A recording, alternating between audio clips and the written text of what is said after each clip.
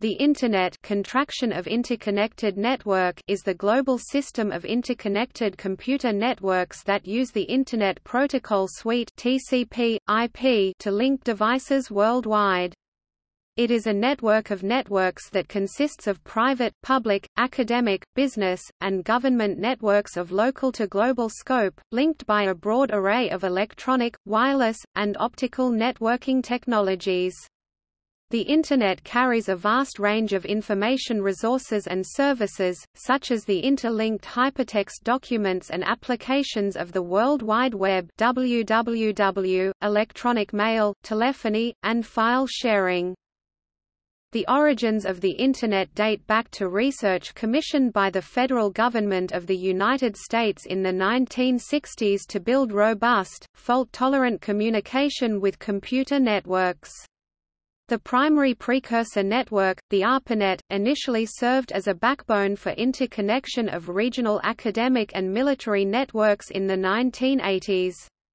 The funding of the National Science Foundation network as a new backbone in the 1980s, as well as private funding for other commercial extensions, led to worldwide participation in the development of new networking technologies, and the merger of many networks.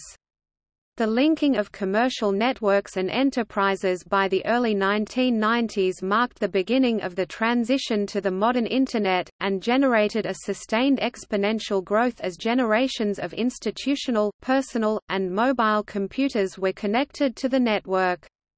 Although the Internet was widely used by academia since the 1980s, commercialization incorporated its services and technologies into virtually every aspect of modern life.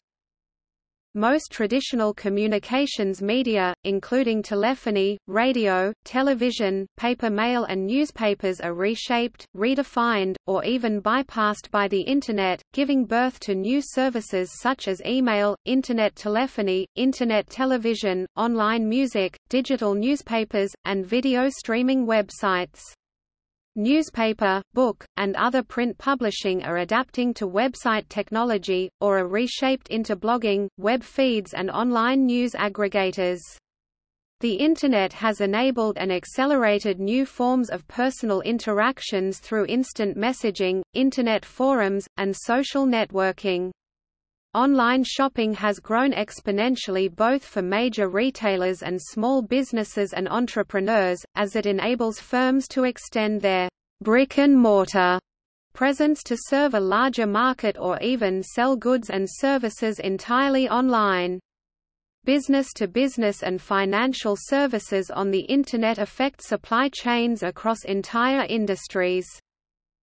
The Internet has no centralized governance in either technological implementation or policies for access and usage. Each constituent network sets its own policies.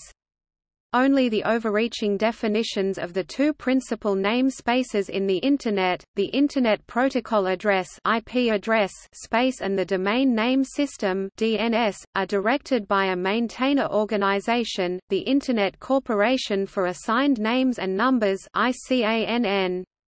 The technical underpinning and standardization of the core protocols is an activity of the Internet Engineering Task Force (IETF), a non-profit organization of loosely affiliated international participants that anyone may associate with by contributing technical expertise.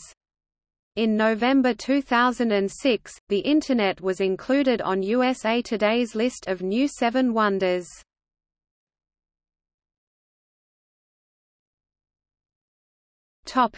Terminology. When the term Internet is used to refer to the specific global system of interconnected Internet Protocol (IP) networks, the word is a proper noun that should be written with an initial capital letter. In common use and the media, it is often erroneously not capitalized, viz., the Internet.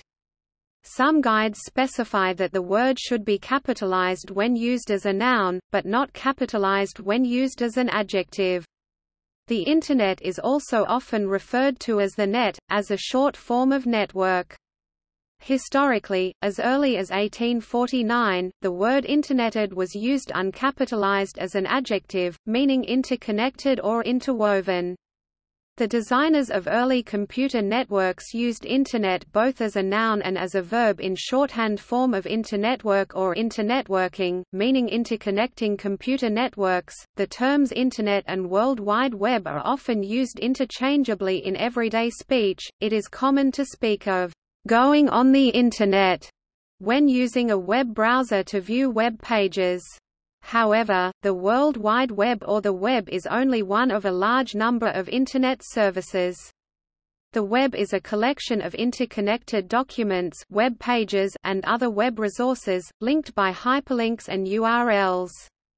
As another point of comparison, Hypertext Transfer Protocol, or HTTP, is the language used on the web for information transfer, yet it is just one of many languages or protocols that can be used for communication on the Internet. The term interweb is a portmanteau of Internet and World Wide Web, typically used sarcastically to parody a technically unsavvy user.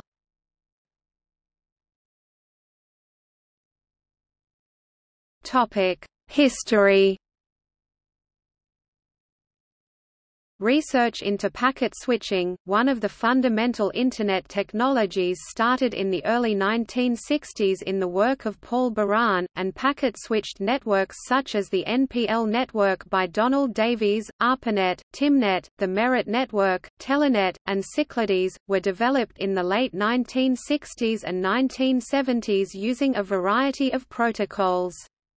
The ARPANET project led to the development of protocols for internetworking, by which multiple separate networks could be joined into a network of networks. ARPANET development began with two network nodes which were interconnected between the Network Measurement Center at the University of California, Los Angeles UCLA Henry Samueli School of Engineering and Applied Science directed by Leonard Kleinrock, and the NLS system at SRA International by Douglas Engelbart in Menlo Park, California, on 29 October 1969. The third site was the Color-Fried Interactive Mathematics Center at the University of California, Santa Barbara, followed by the University of Utah Graphics Department. In an early sign of future growth, 15 sites were connected to the young ARPANET by the end of 1971. These early years were documented in the 1972 film Computer Networks, The Heralds of Resource Sharing. Early international collaborations on the ARPANET were rare. European developers were concerned with developing the by.25 networks.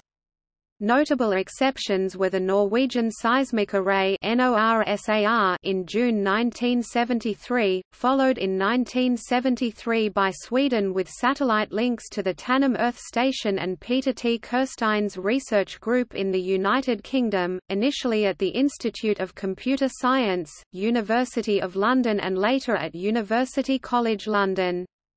In December 1974, RFC 675 Specification of Internet Transmission Control Program, by Vinton Cerf, Eugen Dalal, and Carl Sunshine, used the term Internet as a shorthand for internetworking, and later RFCs repeated this use.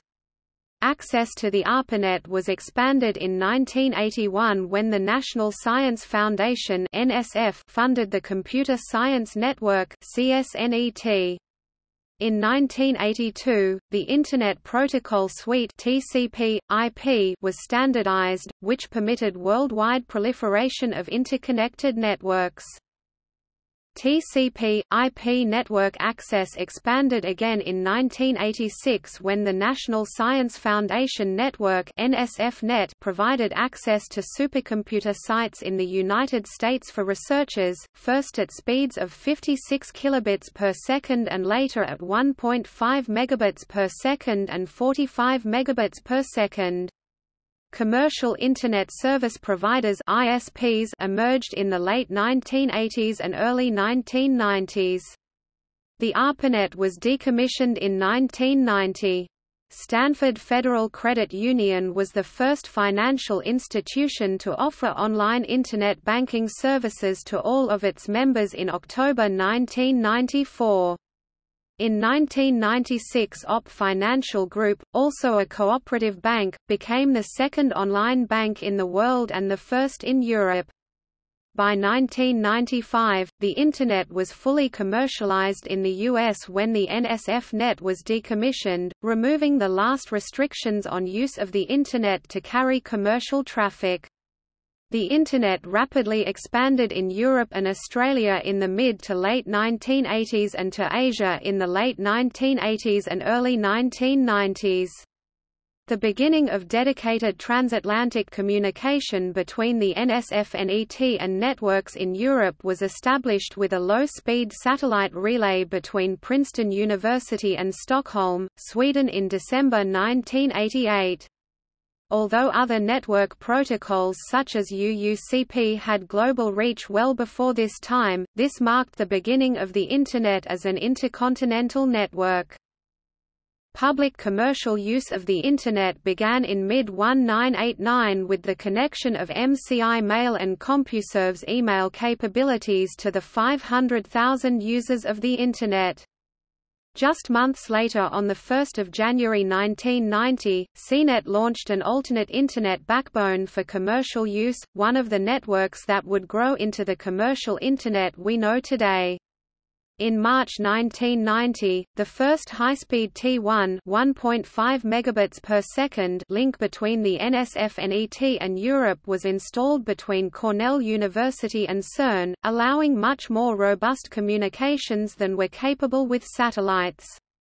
6 months later, Tim Berners-Lee would begin writing World Wide Web, the first web browser after 2 years of lobbying CERN management.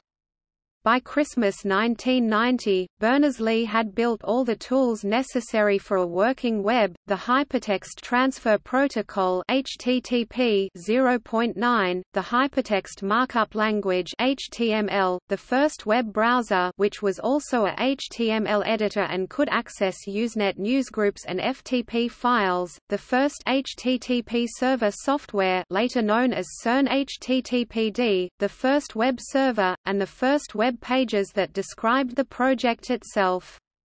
In 1991, the Commercial Internet Exchange was founded, allowing CNET to communicate with the other commercial networks SurfNet and Alternet. Since 1995, the Internet has tremendously impacted culture and commerce, including the rise of near-instant communication by email, instant messaging, telephony, Voice over Internet Protocol or VoIP, two-way interactive video calls, and the World Wide Web with its discussion forums, blogs, social networking, and online shopping sites. Increasing amounts of data are transmitted at higher and higher speeds over fiber optic networks operating at 1 gigabit per second, 10 gigabit per second, or more. The Internet continues to grow, driven by ever greater amounts of online information and knowledge, commerce, entertainment and social networking. During the late 1990s, it was estimated that traffic on the public Internet grew by 100% per year, while the mean annual growth in the number of Internet users was thought to be between 20% and 50%. This growth is often attributed to the lack of central administration, which allows organic growth of the network, as well as the non-proprietary nature of the Internet protocols, which encourages vendor interoperability and prevents any one company from exerting too much control over the network. As of 31 March 2011, the estimated total number of Internet users was 2.095 billion, 30.2% of world population. It is estimated that in 1993 the Internet carried only 1% of the information flowing through two-way telecommunication. By 2000 this figure had grown to 51%, and by 2007 more than 97% of all telecommunicated information was carried over the Internet.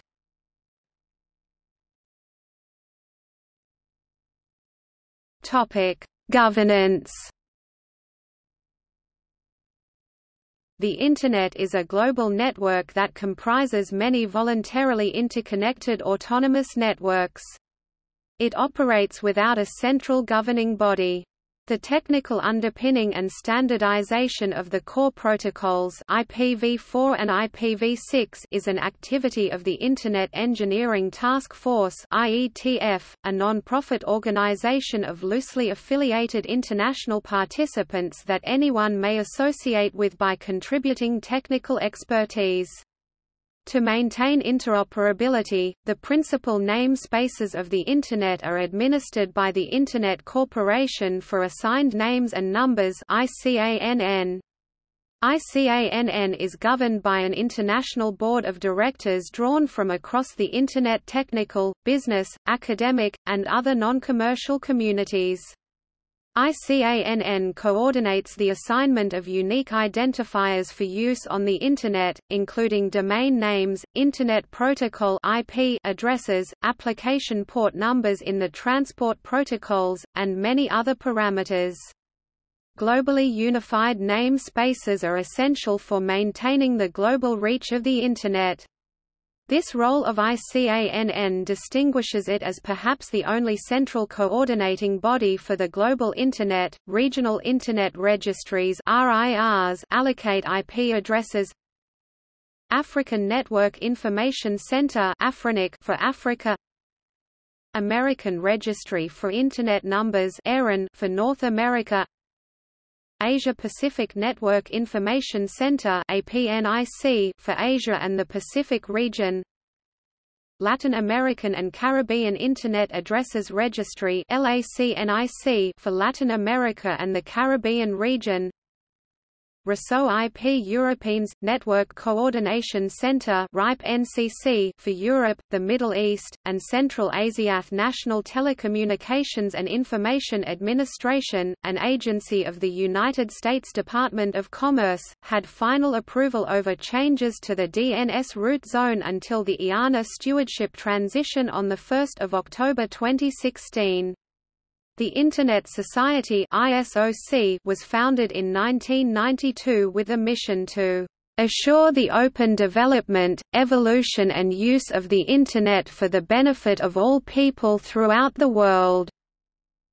Its members include individuals, anyone may join, as well as corporations, organizations, governments, and universities.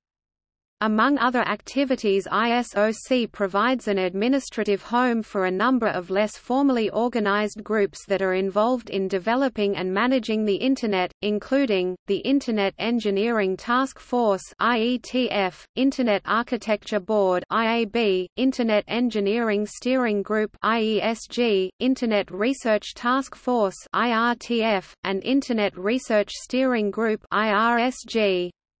On 16 November 2005, the United Nations-sponsored World Summit on the Information Society in Tunis established the Internet Governance Forum (IGF) to discuss Internet-related issues.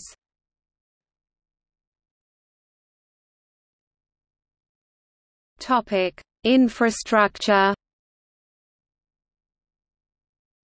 The communications infrastructure of the Internet consists of its hardware components and a system of software layers that control various aspects of the architecture.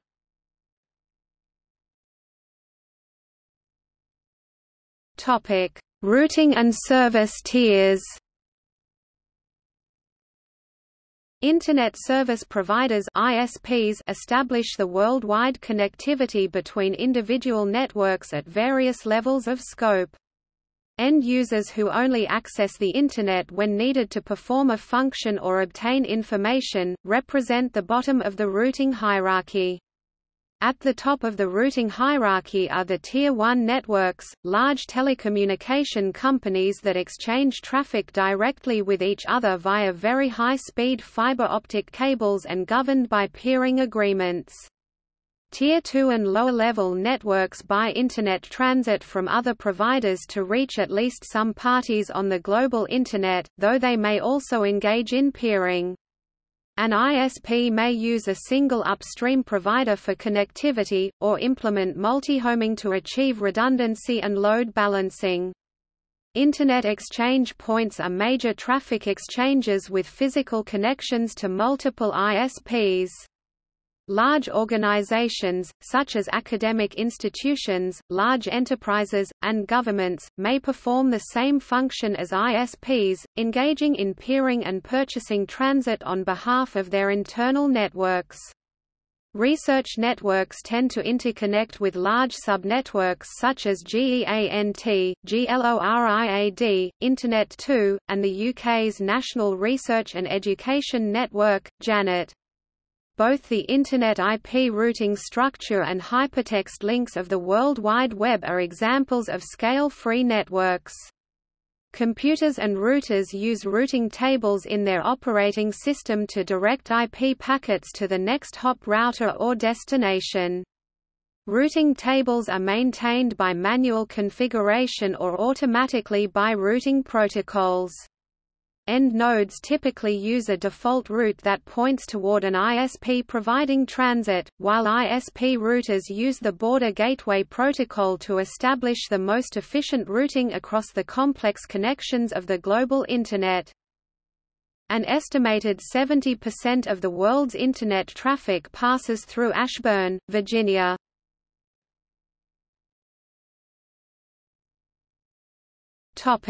Access. Common methods of Internet access by users include dial-up with a computer modem via telephone circuits, broadband over coaxial cable, fiber optics or copper wires, Wi-Fi, satellite, and cellular telephone technology, e.g. 3G, 4G. The Internet may often be accessed from computers in libraries and Internet cafes. Internet access points exist in many public places such as airport halls and coffee shops. Various terms are used, such as public Internet kiosk, public access terminal, and web payphone. Many hotels also have public terminals that are usually fee-based. These terminals are widely accessed for various usages, such as ticket booking, bank deposit, or online payment. Wi-Fi provides wireless access to the Internet via local computer networks. Hotspots providing such access include Wi-Fi cafes, where users need to bring their own wireless devices such as a laptop or PDA. These services may be free to all, free to customers only, or fee-based. Grassroots efforts have led to wireless community networks. Commercial Wi-Fi services covering large city areas are in many cities, such as New York, London, Vienna, Toronto, San Francisco, Philadelphia, Chicago and Pittsburgh. The Internet can then be accessed from places, such as a park bench. Apart from Wi-Fi, there have been experiments with proprietary mobile wireless networks like Ricochet, various high-speed data services over cellular phone networks, and fixed wireless services. High-end mobile phones such as smartphones in general come with Internet access through the phone network. Web browsers such as Opera are available on these advanced handsets, which can also run a wide variety of other Internet software. Internet usage by mobile and tablet devices exceeded desktop worldwide for the first time in October 2016. An Internet access provider and protocol matrix differentiates the methods used to get online.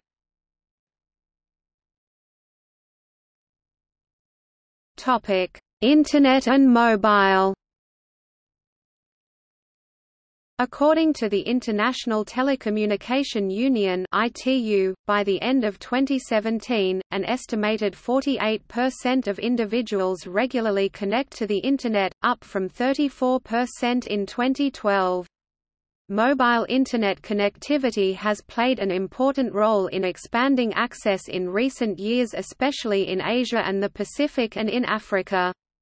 The number of unique mobile cellular subscriptions increased from 3.89 billion in 2012 to 4.83 billion in 2016, two-thirds of the world's population, with more than half of subscriptions located in Asia and the Pacific. The number of subscriptions is predicted to rise to 5.69 billion users in 2020. As of 2016, almost 60% of the world's population had access to a 4G broadband cellular network, up from almost 50% in 2015 and 11% in 2012. The limits that users face on accessing information via mobile applications coincide with a broader process of fragmentation of the Internet. Fragmentation restricts access to media content and tends to affect poorest users the most. Zero rating, the practice of Internet providers allowing users free connectivity to access specific content or applications for free, has offered some opportunities for individuals to surmount economic hurdles, but has also been accused by its critics as creating a two-tiered Internet. To address the issues with zero rating, an alternative model has emerged in the concept of equal rating and is being tested in experiments by Mozilla and Orange in Africa. Equal rating prevents prioritization of one type of content and zero rates all content up to a specified data cap. A study published by Chatham House, 15 out of 19 countries researched in Latin America had some kind of hybrid or zero-rated product offered. Some countries in the region had a handful of plans to choose from across all mobile network operators, while others, such as Colombia, offered as many as 30 prepaid and 34 post-paid plans. A study of 8 countries in the Global South found that zero-rated data plans exist in every country, although there is a great range in the frequency with which they are offered and actually used in each. Across the 181 plans examined, 13% were offering zero-rated services. Another study, covering Ghana, Kenya, Nigeria and South Africa, found Facebook's Free Basics and Wikipedia Zero to be the most commonly zero-rated content.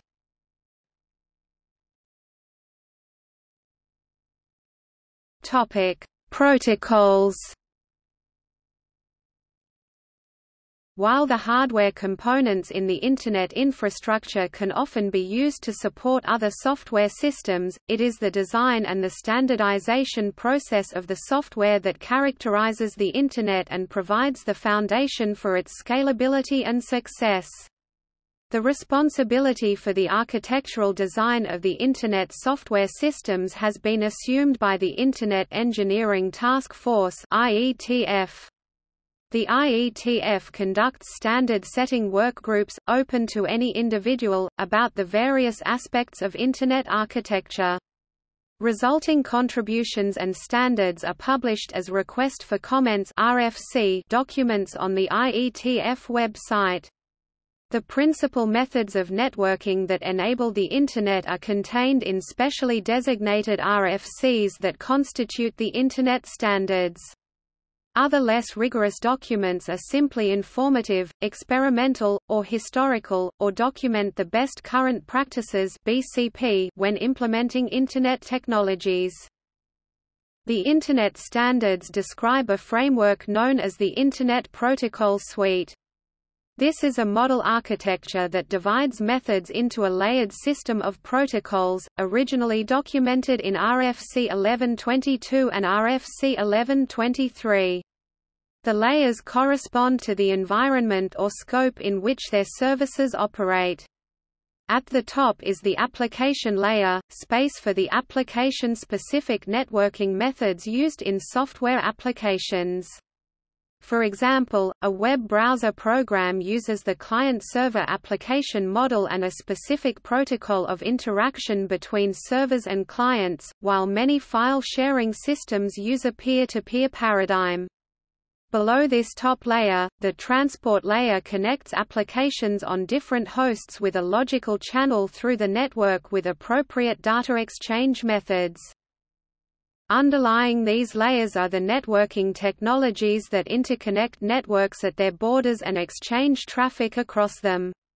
The Internet layer enables computers' hosts to identify each other via Internet Protocol (IP) addresses, and route their traffic to each other via any intermediate transit networks. Last, at the bottom of the architecture is the link layer, which provides logical connectivity between hosts on the same network link, such as a local area network (LAN) or a dial-up connection. The model, also known as TCP/IP, is designed to be independent of the underlying hardware used for the physical connections, which the model does not concern itself with in any detail. Other models have been developed, such as the OSI model, that attempt to be comprehensive in every aspect of communications. While many similarities exist between the models, they are not compatible in the details of description or implementation. Yet, TCP/IP protocols are usually included in the discussion of OSI networking. The most prominent component of the Internet model is the Internet Protocol (IP), which provides addressing systems, including IP addresses, for computers on the network. IP enables internetworking and, in essence, establishes the Internet itself. Internet Protocol version 4 (IPv4) is the initial version used on the first generation of the Internet and is still in dominant use. It was designed to address up to approximately 4.3 billion 109 hosts.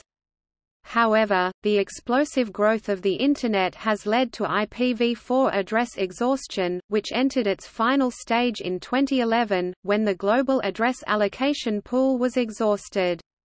A new protocol version, IPv6, was developed in the mid-1990s, which provides vastly larger addressing capabilities and more efficient routing of Internet traffic.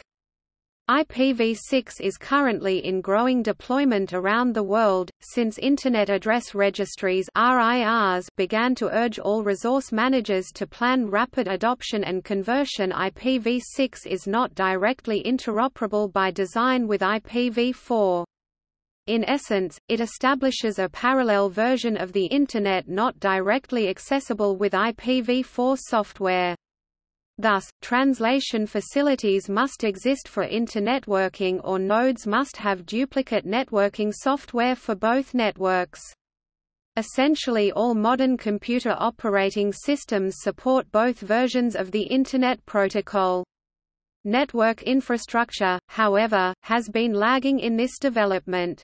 Aside from the complex array of physical connections that make up its infrastructure, the Internet is facilitated by bi- or multilateral commercial contracts, e.g., peering agreements, and by technical specifications or protocols that describe the exchange of data over the network.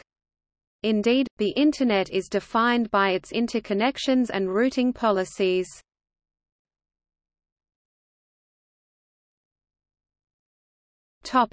Services. Many people use, erroneously, the terms Internet and World Wide Web, or just the web, interchangeably, but the two terms are not synonymous. The World Wide Web is a primary application program that billions of people use on the Internet, and it has changed their lives immeasurably. However, the Internet provides many network services, most prominently include mobile apps such as social media apps, the World Wide Web, electronic mail, multiplayer online games, Internet telephony, and file sharing and streaming media services.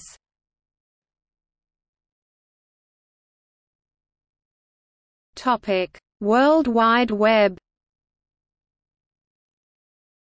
World Wide Web browser software, such as Microsoft's Internet Explorer, Edge, Mozilla Firefox, Opera, Apple's Safari, and Google Chrome, lets users navigate from one web page to another via hyperlinks embedded in the documents.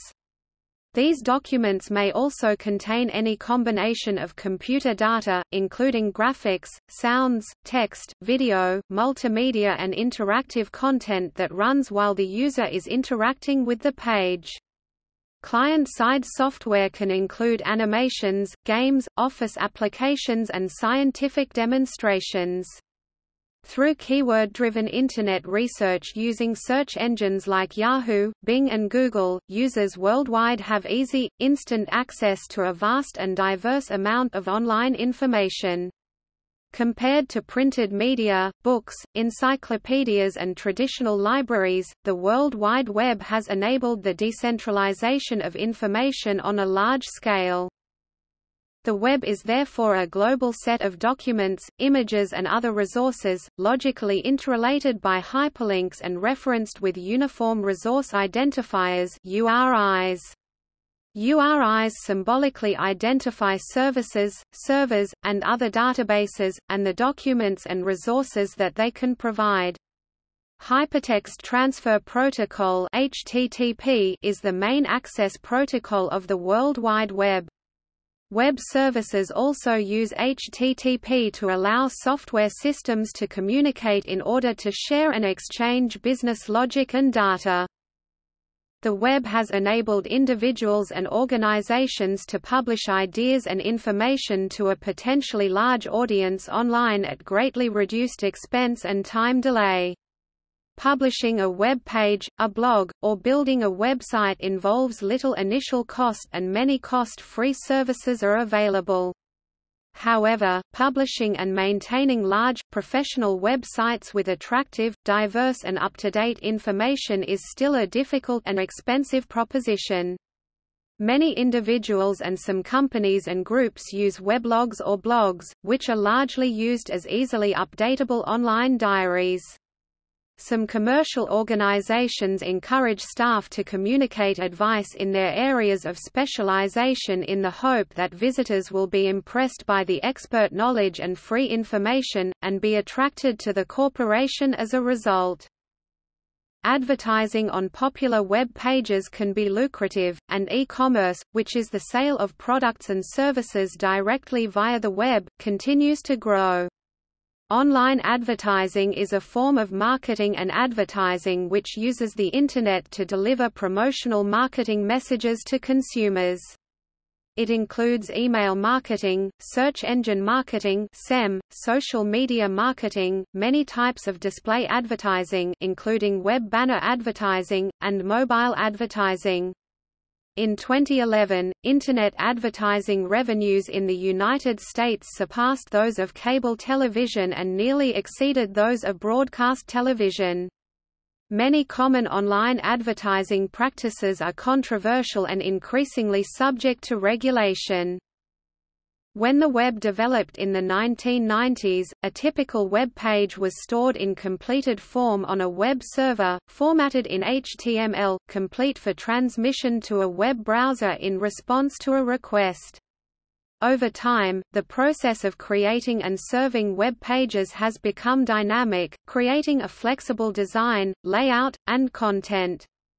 Websites are often created using content management software with, initially, very little content.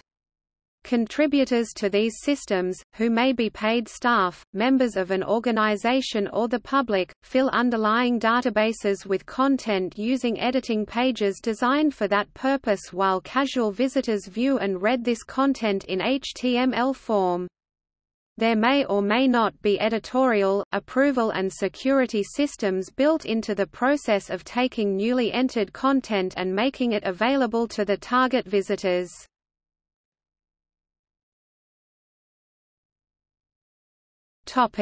Communication. Email is an important communications service available on the Internet.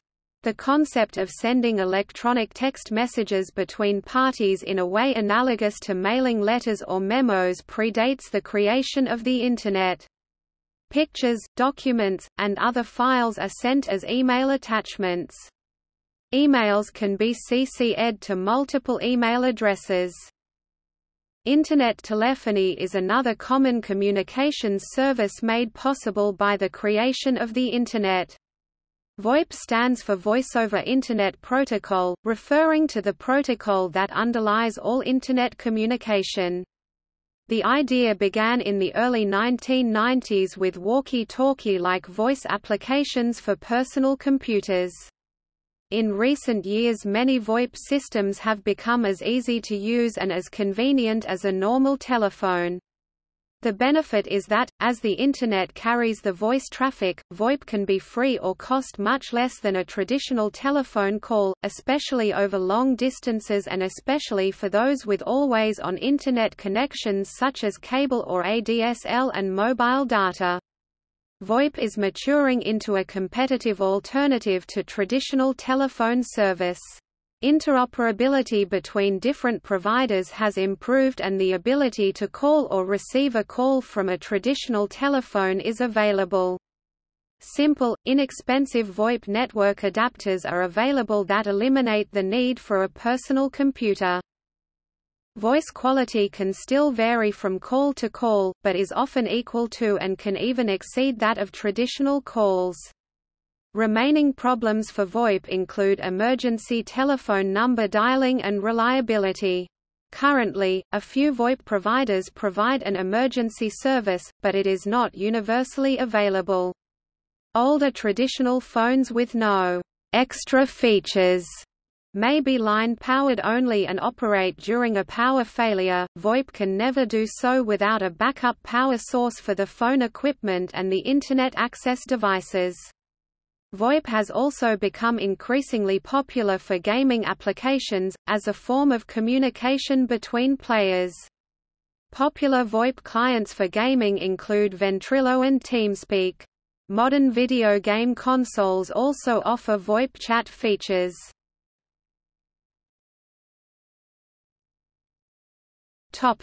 Data transfer.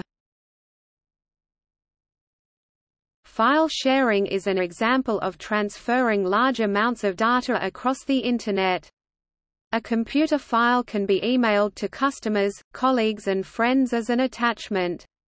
It can be uploaded to a website or file transfer protocol (FTP) server for easy download by others. It can be put into a shared location or onto a file server for instant use by colleagues. The load of bulk downloads to many users can be eased by the use of mirror servers or peer-to-peer networks. In any of these cases, access to the file may be controlled by user authentication, the transit of the file over the Internet may be obscured by encryption, and money may change hands for access to the file. The price can be paid by the remote charging of funds from, for example, a credit card whose details are also passed, usually fully encrypted, across the Internet. The origin and authenticity of the file received may be checked by digital signatures or by MD5 or other message digests. These simple features of the Internet, over a worldwide basis, are changing the production, sale, and distribution of anything that can be reduced to a computer file for transmission. This includes all manner of print publications, software products, news, music, film, video, photography, graphics and the other arts. This in turn has caused seismic shifts in each of the existing industries that previously controlled the production and distribution of these products. Streaming media is the real-time delivery of digital media for the immediate consumption or enjoyment by end users. Many radio and television broadcasters provide Internet feeds of their live audio and video productions. They may also allow time-shift viewing or listening such as preview, classic clips and listen again features.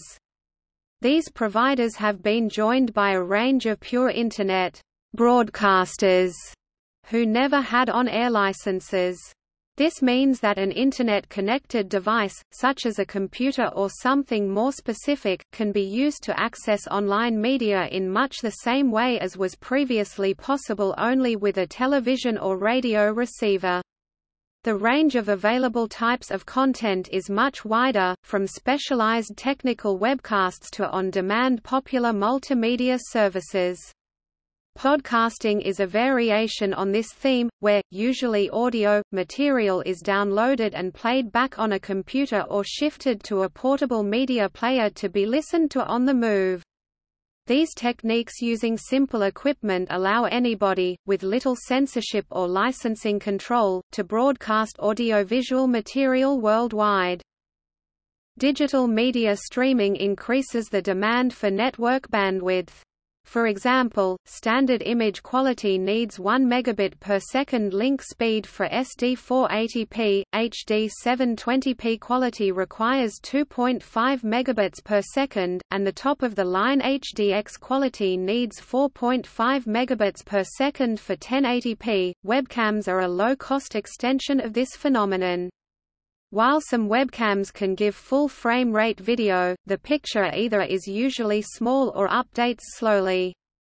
Internet users can watch animals around an African waterhole, ships in the Panama Canal, traffic at a local roundabout, or monitor their own premises, live in real time. Video chat rooms and video conferencing are also popular, with many uses being found for personal webcams, with and without two-way sound. YouTube was founded on 15 February 2005 and is now the leading website for free streaming video with a vast number of users.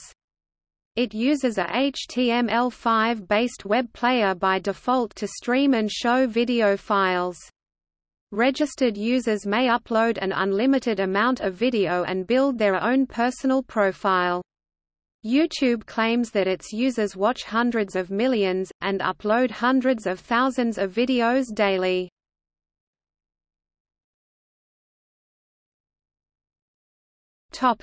Social impact. The Internet has enabled new forms of social interaction, activities, and social associations. This phenomenon has given rise to the scholarly study of the sociology of the Internet.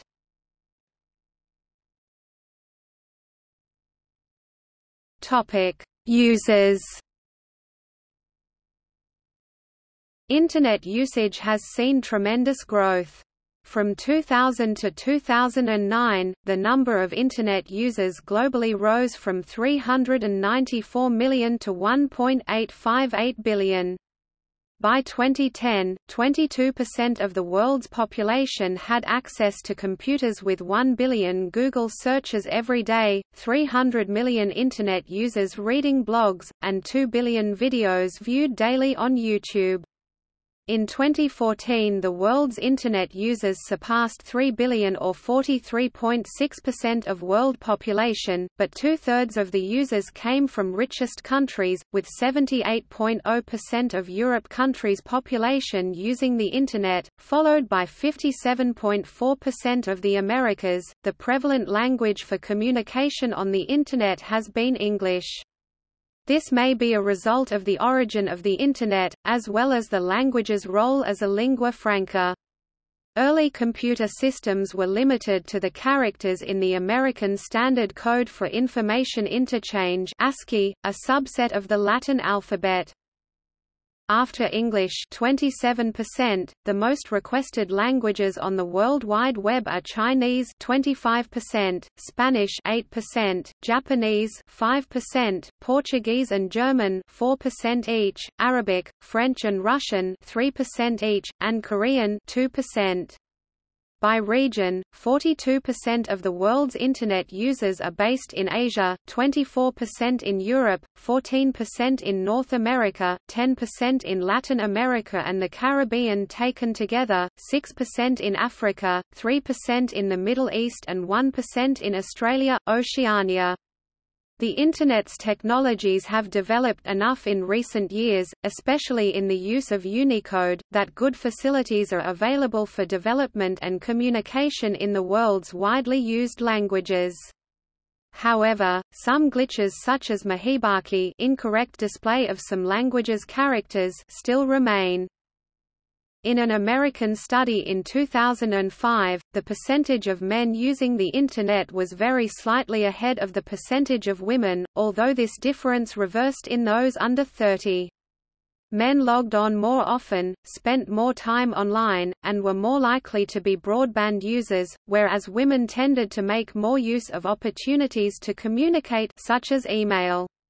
Men were more likely to use the Internet to pay bills, participate in auctions, and for recreation such as downloading music and videos. Men and women were equally likely to use the Internet for shopping and banking. More recent studies indicate that in 2008, women significantly outnumbered men on most social networking sites, such as Facebook and MySpace, although the ratios varied with age. In addition, women watched more streaming content, whereas men downloaded more. In terms of blogs, men were more likely to blog in the first place. Among those who blog, men were more likely to have a professional blog, whereas women were more likely to have a personal blog. Forecasts predict that 44% of the world's population will be users of the Internet by 2020. Splitting by country, in 2012 Iceland, Norway, Sweden, the Netherlands, and Denmark had the highest Internet penetration by the number of users, with 93% or more of the population with access. Several neologisms exist that refer to Internet users. Netizen, as in citizen of the net, refers to those actively involved in improving online communities, the Internet in general or surrounding political affairs and rights such as free speech. Internaut refers to operators or technically highly capable users of the Internet. Digital citizen refers to a person using the Internet in order to engage in society, politics, and government participation.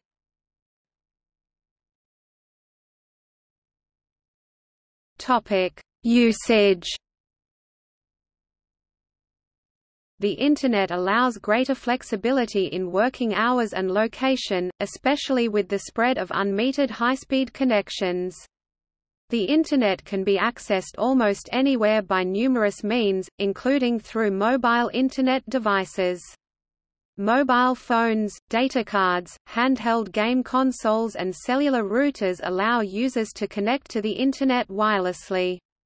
Within the limitations imposed by small screens and other limited facilities of such pocket-sized devices, the services of the Internet, including email and the web, may be available.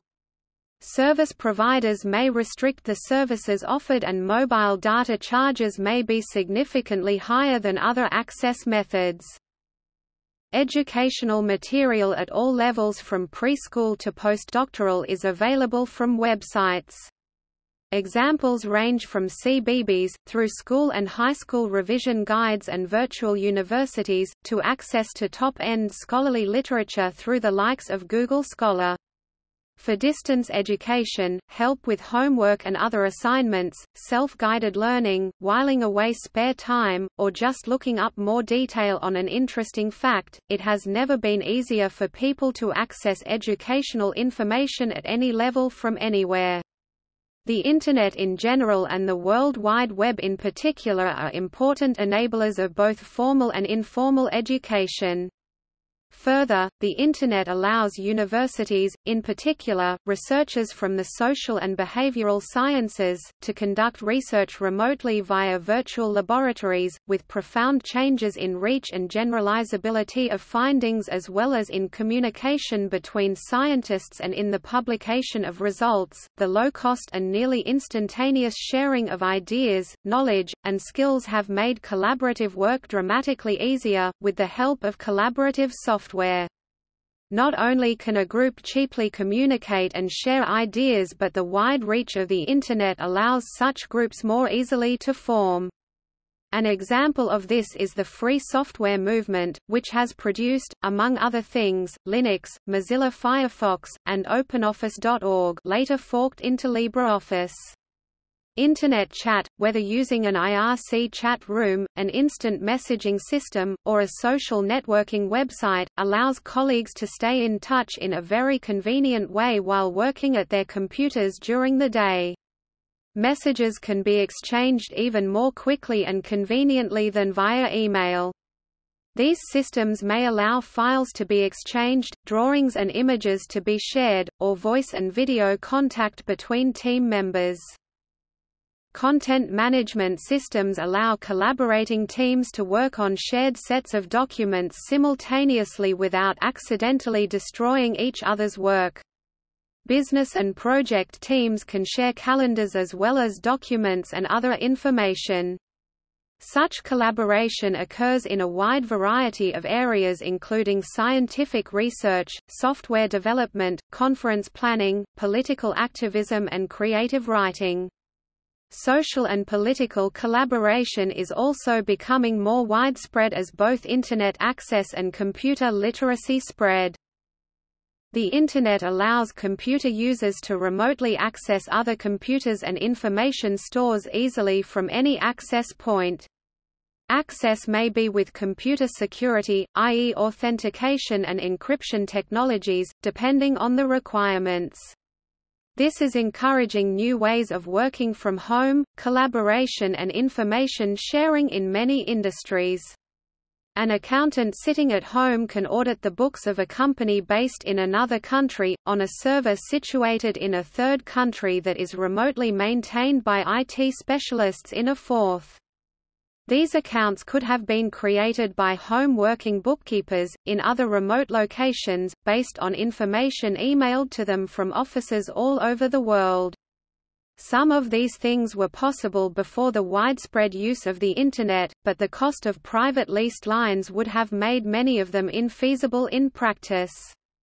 An office worker away from their desk, perhaps on the other side of the world on a business trip or a holiday, can access their emails, access their data using cloud computing, or open a remote desktop session into their office PC using a secure virtual private network (VPN) connection on the Internet. This can give the worker complete access to all of their normal files and data, including email and other applications, while away from the office. It has been referred to among system administrators as the virtual private nightmare, because it extends the secure perimeter of a corporate network into remote locations and its employees' homes.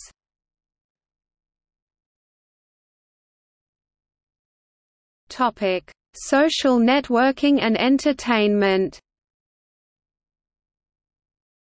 Many people use the World Wide Web to access news, weather and sports reports, to plan and book vacations and to pursue their personal interests. People use chat, messaging and email to make and stay in touch with friends worldwide, sometimes in the same way as some previously had pen pals. Social networking websites such as Facebook, Twitter, and MySpace have created new ways to socialize and interact. Users of these sites are able to add a wide variety of information to pages, to pursue common interests, and to connect with others. It is also possible to find existing acquaintances, to allow communication among existing groups of people. Sites like LinkedIn foster commercial and business connections. YouTube and Flickr specialize in users' videos and photographs. While social networking sites were initially for individuals only, today they are widely used by businesses and other organizations to promote their brands, to market to their customers and to encourage posts to go viral. Black hat social media techniques are also employed by some organizations, such as spam accounts and astroturfing. A risk for both individuals and organizations writing posts, especially public posts, on social networking websites, is that especially foolish or controversial posts occasionally lead to an unexpected and possibly large-scale backlash on social media from other Internet users. This is also a risk in relation to controversial offline behavior, if it is widely made known. The nature of this backlash can range widely from counter-arguments and public mockery, through insults and hate speech, to, in extreme cases, rape and death threats. The online disinhibition effect describes the tendency of many individuals to behave more stridently or offensively online than they would in person. A significant number of feminist women have been the target of various forms of harassment in response to posts they have made on social media, and Twitter in particular has been criticized in the past for not doing enough to aid victims of online abuse. For organizations, such a backlash can cause overall brand damage, especially if reported by the media. However, this is not always the case, as any brand damage in the eyes of people with an opposing opinion to that presented by the organization could sometimes be outweighed by strengthening the brand in the eyes of others. Furthermore, if an organization or individual gives in to demands that others perceive as wrong-headed, that can then provoke a counter backlash. Some websites, such as Reddit, have rules forbidding the posting of personal information of individuals, also known as doxing, due to concerns about such postings leading to mobs of large numbers of Internet users directing harassment at the specific individuals thereby identified. In particular, the Reddit rule forbidding the posting of personal information is widely understood to imply that all identifying photos and names must be censored in Facebook screenshots posted to Reddit. However, the interpretation of this rule in relation to public Twitter posts is less clear, and in any case, like-minded people online have many other ways they can use to direct each other's attention to public social media posts they disagree with. Children also face dangers online such as cyberbullying and approaches by sexual predators, who sometimes pose as children themselves. Children may also encounter material which they may find upsetting, or material which their parents consider to be not age-appropriate. Due to naivety, they may also post personal information about themselves online, which could put them or their families at risk unless warned not to do so. Many parents choose to enable Internet filtering, and/or supervise their children's online activities, in an attempt to protect their children from inappropriate material on the Internet. The most popular social networking websites, such as Facebook and Twitter, commonly forbid users under the age of 13. However, these policies are typically trivial to circumvent by registering an account with a false birth date, and a significant number of children aged under 13 join such sites anyway. Social networking sites for younger children, which claim to provide better levels of protection for children, also exist. The Internet has been a major outlet for leisure activity since its inception, with entertaining social experiments such as Muds and Moos being conducted on university servers, and humor-related Usenet groups receiving much traffic. Many Internet forums have sections devoted to games and funny videos. The Internet pornography and online gambling industries have taken advantage of the World Wide Web, and often provide a significant source of advertising revenue for other websites. Although many governments have attempted to restrict both industries' use of the Internet, in general, this has failed to stop their widespread popularity. Another area of leisure activity on the Internet is multiplayer gaming. This form of recreation creates communities, where people of all ages and origins enjoy the fast-paced world of multiplayer games. These range from MMORPG to first-person shooters, from role-playing video games to online gambling. While online gaming has been around since the 1970s, modern modes of online gaming began with subscription services such as GameSpy and MPlayer. Non-subscribers were limited to certain types of gameplay or certain games.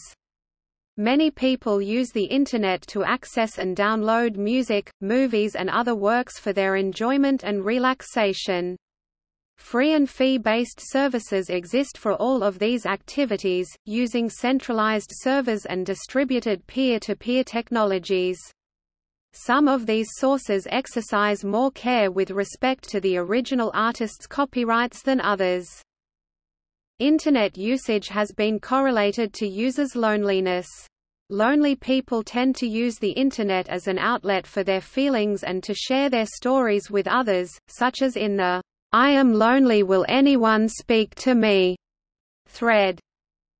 Cybersectarianism is a new organizational form which involves highly dispersed small groups of practitioners that may remain largely anonymous within the larger social context and operate in relative secrecy, while still linked remotely to a larger network of believers who share a set of practices and texts, and often a common devotion to a particular leader.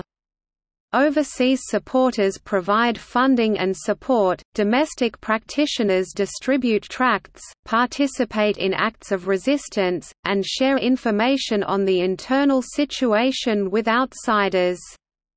Collectively, members and practitioners of such sects construct viable virtual communities of faith, exchanging personal testimonies and engaging in the collective study via email, online chat rooms, and web-based message boards. In particular, the British government has raised concerns about the prospect of young British Muslims being indoctrinated into Islamic extremism by material on the Internet, being persuaded to join terrorist groups such as the so-called Islamic State, and then potentially committing acts of terrorism on returning to Britain after fighting in Syria or Iraq. Cyberslacking can become a drain on corporate resources. The average UK employee spent 57 minutes a day surfing the web while at work, according to a 2003 study by Peninsula Business Services. Internet addiction disorder is excessive computer use that interferes with daily life. Nicholas G. Carr believes that Internet use has other effects on individuals, for instance improving skills of scan reading and interfering with the deep thinking that leads to true creativity.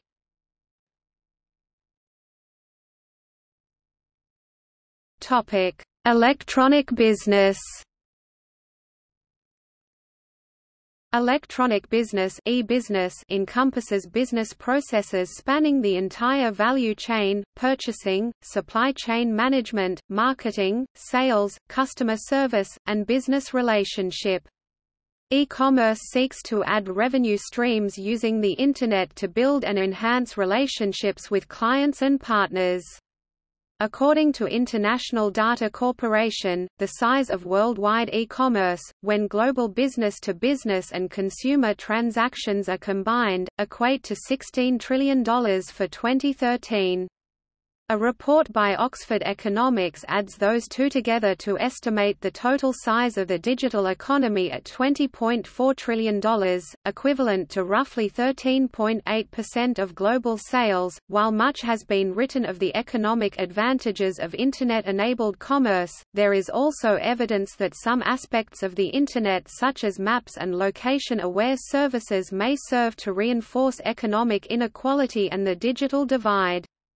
Electronic commerce may be responsible for consolidation and the decline of mom-and-pop, brick-and-mortar businesses, resulting in increases in income inequality. Author Andrew Keen, a longtime critic of the social transformations caused by the Internet, has recently focused on the economic effects of consolidation from Internet businesses.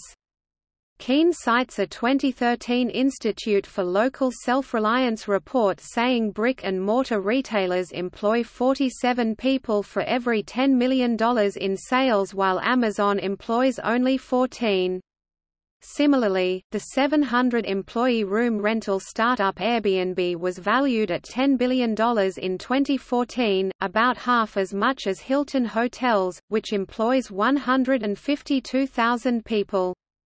And car-sharing Internet startup Uber employs 1,000 full-time employees and is valued at $18.2 billion, about the same valuation as Avis and Hertz combined, which together employ almost 60,000 people.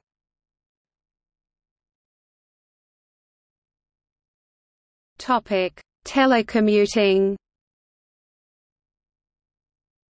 Telecommuting is the performance within a traditional worker and employer relationship when it is facilitated by tools such as groupware, virtual private networks, conference calling, video conferencing, and voice over IP (VoIP), so that work may be performed from any location, most conveniently the worker's home. It can be efficient and useful for companies as it allows workers to communicate over long distances, saving significant amounts of travel time and cost. As broadband Internet connections become commonplace, more workers have adequate bandwidth at home to use these tools to link their home to their corporate intranet and internal communication networks.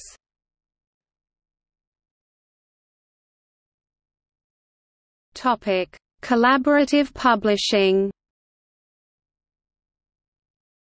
Wikis have also been used in the academic community for sharing and dissemination of information across institutional and international boundaries.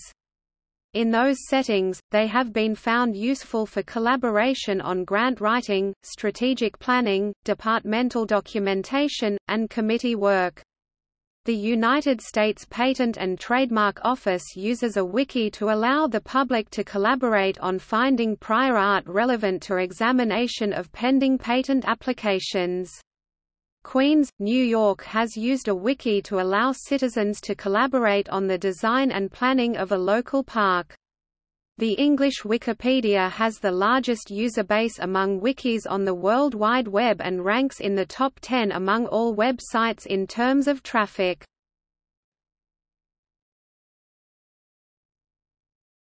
Topic: Politics and political revolutions. The Internet has achieved new relevance as a political tool.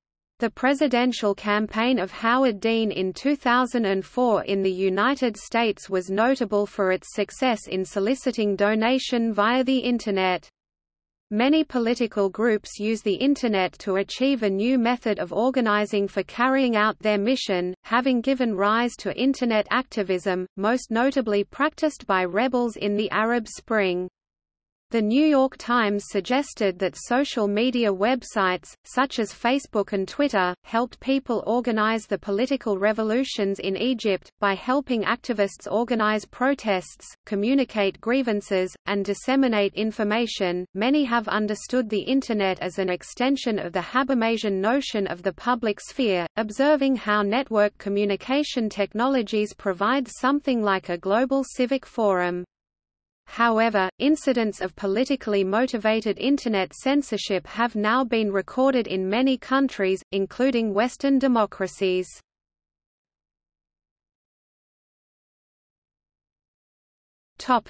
Philanthropy. The spread of low-cost Internet access in developing countries has opened up new possibilities for peer-to-peer charities, which allow individuals to contribute small amounts to charitable projects for other individuals. Websites, such as Donorshoes and Global Giving, allow small-scale donors to direct funds to individual projects of their choice. A popular twist on Internet-based philanthropy is the use of peer-to-peer lending for charitable purposes. Kiva pioneered this concept in 2005, offering the first web-based service to publish individual loan profiles for funding. Kiva raises funds for local intermediary microfinance organizations which post stories and updates on behalf of the borrowers. Lenders can contribute as little as $25 to loans of their choice, and receive their money back as borrowers repay. Kiva falls short of being a pure peer-to-peer charity, in that loans are disbursed before being funded by lenders and borrowers do not communicate with lenders themselves. However, the recent spread of low-cost Internet access in developing countries has made genuine international person-to-person philanthropy increasingly feasible. In 2009, the US-based non-profit Zedisha tapped into this trend to offer the first person-to-person microfinance platform to link lenders and borrowers across international borders without intermediaries. Members can fund loans for as little as $1, which the borrowers then use to develop business activities that improve their families' incomes while repaying loans to the members with interest. Borrowers access the Internet via public cybercafes, donated laptops in village schools, and even smartphones, then create their own profile pages through which they share photos and information about themselves and their businesses. As they repay their loans, borrowers continue to share updates and dialogue with lenders via their profile pages. This direct web-based connection allows members themselves to take on many of the communication and recording tasks traditionally performed by local organizations, bypassing geographic barriers and dramatically reducing the cost of microfinance services to the entrepreneurs.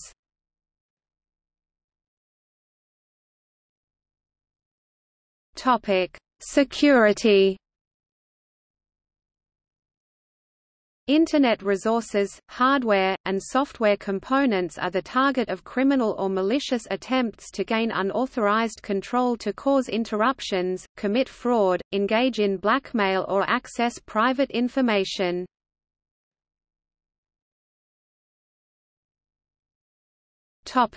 Malware. Malicious software used and spread on the Internet includes computer viruses which copy with the help of humans, computer worms which copy themselves automatically, software for denial-of-service attacks, ransomware, botnets, and spyware that reports on the activity and typing of users. Usually, these activities constitute cybercrime. Defense theorists have also speculated about the possibilities of cyber warfare using similar methods on a large scale.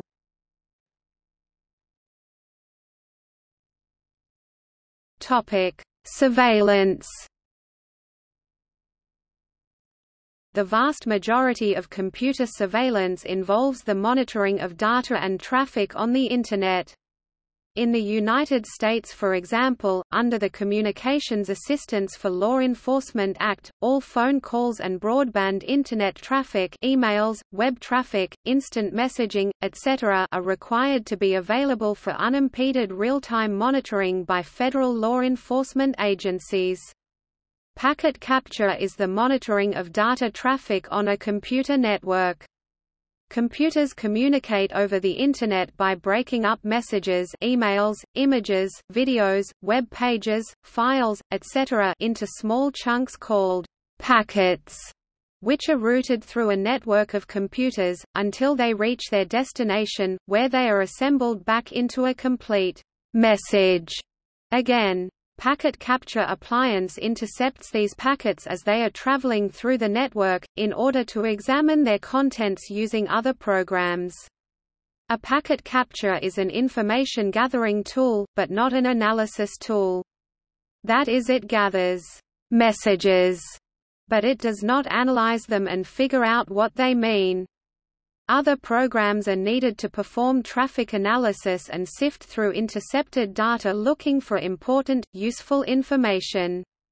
Under the Communications Assistance for Law Enforcement Act, all U.S. telecommunications providers are required to install packet sniffing technology to allow federal law enforcement and intelligence agencies to intercept all of their customers' broadband Internet and Voice over Internet Protocol (VoIP) traffic. The large amount of data gathered from packet capturing requires surveillance software that filters and reports relevant information, such as the use of certain words or phrases, the access of certain types of web sites, or communicating via email or chat with certain parties. Agencies, such as the Information Awareness Office, NSA, GCHQ and the FBI, spend billions of dollars per year to develop, purchase, implement, and operate systems for interception and analysis of data. Similar systems are operated by Iranian secret police to identify and suppress dissidents.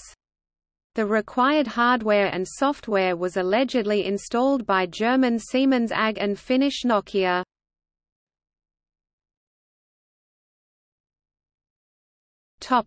Censorship. Some governments, such as those of Burma, Iran, North Korea, the mainland China, Saudi Arabia and the United Arab Emirates, restrict access to content on the Internet within their territories, especially to political and religious content, with domain name and keyword filters. In Norway, Denmark, Finland, and Sweden, major Internet service providers have voluntarily agreed to restrict access to sites listed by authorities. While this list of forbidden resources is supposed to contain only known child pornography sites, the content of the list is secret. Many countries, including the United States, have enacted laws against the possession or distribution of certain material, such as child pornography, via the Internet, but do not mandate filter software.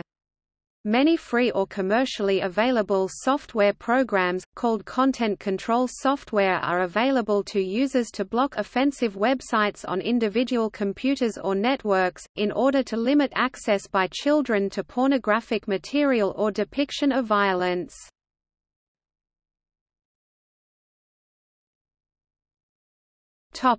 Performance. As the Internet is a heterogeneous network, the physical characteristics, including for example the data transfer rates of connections, vary widely. It exhibits emergent phenomena that depend on its large-scale organization.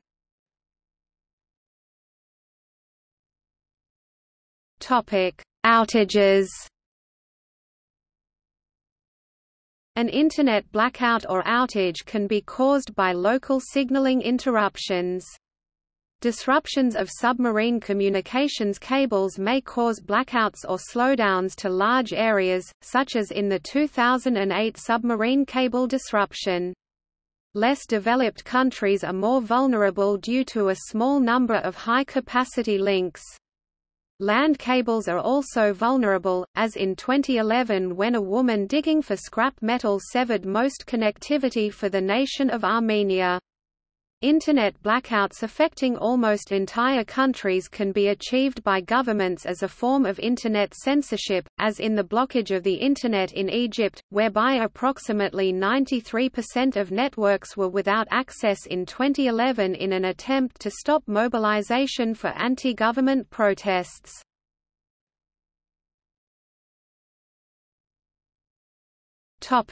Energy use. In 2011, researchers estimated the energy used by the Internet to be between 170 and 307 gigawatts, less than 2% of the energy used by humanity. This estimate included the energy needed to build, operate, and periodically replace the estimated 750 million laptops, a billion smartphones and 100 million servers worldwide, as well as the energy that routers, cell towers, optical switches, Wi-Fi transmitters and cloud storage devices use when transmitting Internet traffic. See also